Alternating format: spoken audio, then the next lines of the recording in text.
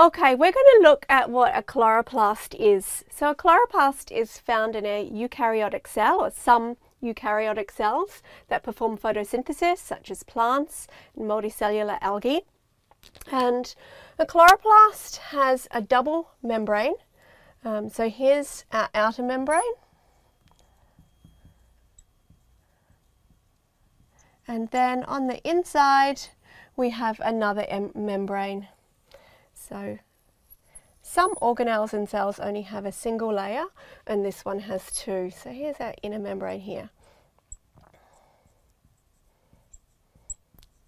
And then this space between them is our intermembrane space. Now within chloroplasts we have another membrane, and this forms these particular structures like stacks. And these stacks can be connected to each other. So they can form like this. So these membranes are called thylakoid membranes.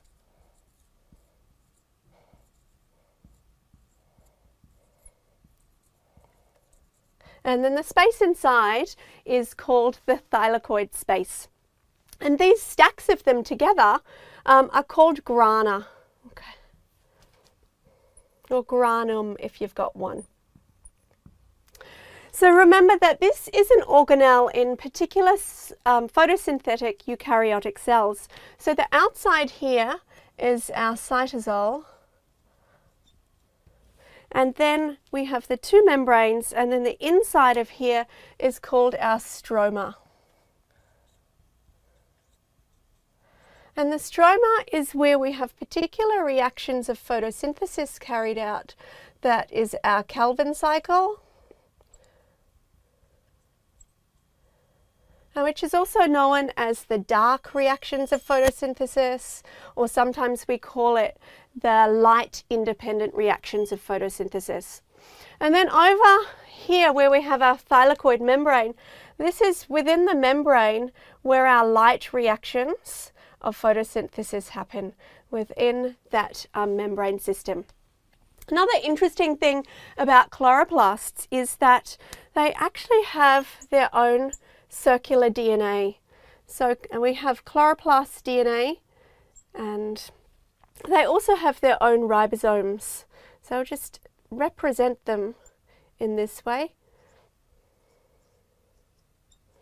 And this means that our chloroplasts carry out some independent activity. So they actually divide independently from the cell by binary fission, and they can make their own proteins from the chloroplast DNA and using the ribosomes. And as a unit as a whole, they're carrying out photosynthesis with our light reactions occurring in the thylakoid membranes, and then the dark reaction or the Calvin cycle occurring in the stroma. There are about 30 to 40 chloroplasts approximately per cell, so 30 to 40 of them.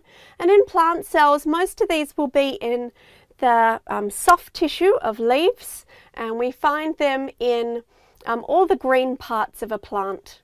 So this is our structure of chloroplasts that are our factories for carrying out photosynthesis in eukaryotic cells.